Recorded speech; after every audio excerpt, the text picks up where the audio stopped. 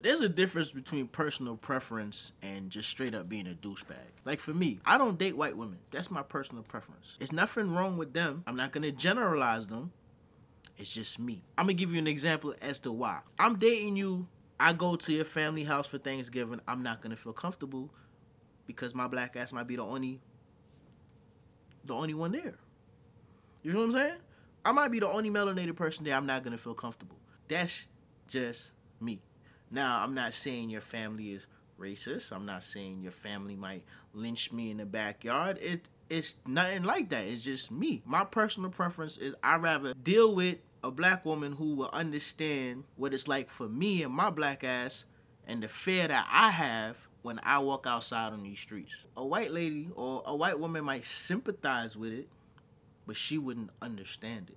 I say all that to say this. Fresh and Fit came out and one of their podcasts and they try to explain the comments that they made about not being night riders and not, dabbling in the brown and the LaQuisha, and they try to explain that as personal preference. While that may be so, what people have a problem with is the name calling. You know who else had nicknames for black people and their skin color? You know what I'm saying? Like and jigaboos, sand niggers and shit like that. You feel me? Like, I'm just saying, bro. Like, when you doing stuff like that, you gotta relax. Now, I'm not gonna get emotional about the comments. I will say that it did strike a nerve because my aunts, my cousins, my grandmother, dark skin. I might be a little caramel, but a lot of the women in my family are dark skin.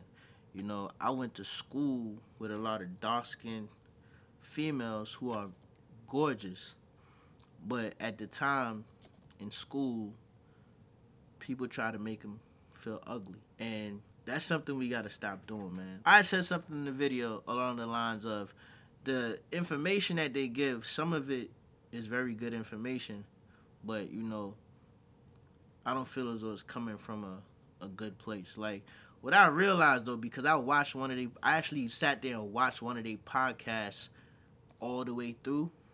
It's like at the beginning they start off so well. You feel what I'm saying? But as time keep on going, they kind of expose themselves for who they truly are. And it's kind of like when you talk to somebody and like you keep talking to them, they talk for too long or they talk too much, you start seeing exactly who they are. And that's what I get from them, bro. You feel me? Like they expose themselves the longer they stay on air. Perfect example. That same podcast where they was trying to explain that situation as being personal preference, and of course they had the chosen few panel of light skinned females agreeing with them because it wasn't about them.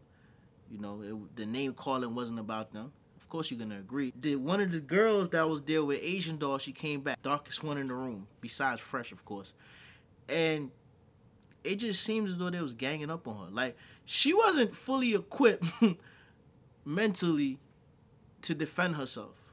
I'm gonna say that right now. She wasn't fully equipped mentally to defend herself, and she stood no chance against the chosen ones, led by Fit, Myron, and of course, Fresh got to chime in. Like, their whole situation just seemed like Pinky and the Brain to me. You know what I'm saying? We already know who the Brains is, and we already know who Pinky is. And I don't want them folks to be canceled. I just feel as though if you're going to be a fan of them, you need to pick and choose what you're going to listen to. Pick and choose. If they came out and said, yo, the reason we invite these Instagram girls on here is because we're showing you what girls not to take serious, I'm 100% on board. From what I'm getting and digesting from looking at these videos, I feel as though these two dudes weren't really popular in school, and now they get a chance to, smash the girls and be around the girls that they always wanted, and they're taking full advantage of that. Full advantage of that, man.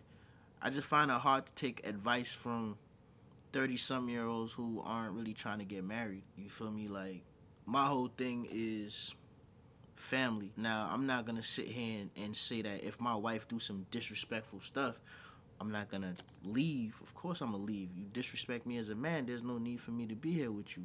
But at the same time, my goal is to make sure that my son, and if we have any other kids, to make sure they're straight for the future.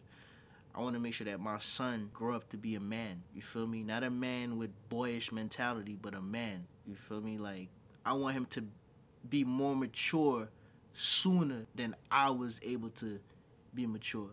It took me a while to be mature. It took me a while. It's a lot of things that me and my wife went through, bro, that if I look back on it now, I'm like, nigga, you kind of simped out in that situation. You did some real simp shit. But at the same time, we here right now, so